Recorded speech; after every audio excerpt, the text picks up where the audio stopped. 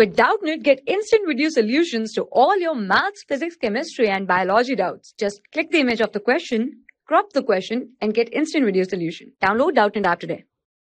Hello everyone. So your question says that benzylic carbocation is more stable than ethyl carbocation. Justify.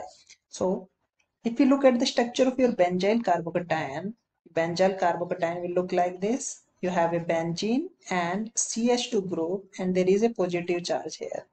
And in case of ethyl carbocation, we have the structure CH3, CH2 and there is a positive charge here. Okay.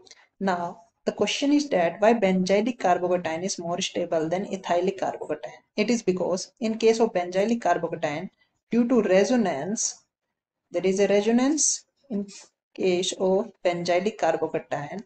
This one is more stable. So due to resonance, benzylic carbocation is more stable.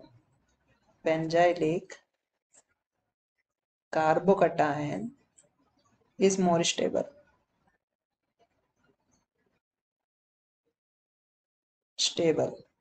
But if you look at this here, in case of ethyl carbocation, the only effect is the plus I effect, or there is a plus H effect is there. And due to plus H effect, the system is stabilized or your carbocation is stabilized. And as we know, the resonance is dominant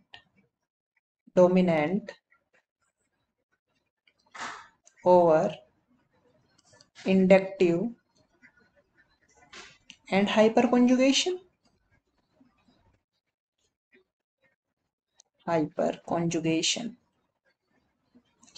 If there is a resonance in your system, then you have to consider the resonance one, because the effect of due to resonance is higher than your inductive and hyperconjugation. So that is why this one is more stable, as it will increase the electron density at CH2 and will stabilize the system. So this is how you can easily approach this question. Hope you get your correct answer. Thank you. Bye-bye. For class 6 to 12, IIT JEE and NEET level. Trusted by more than 5 crore students. Download Doubtnut app today.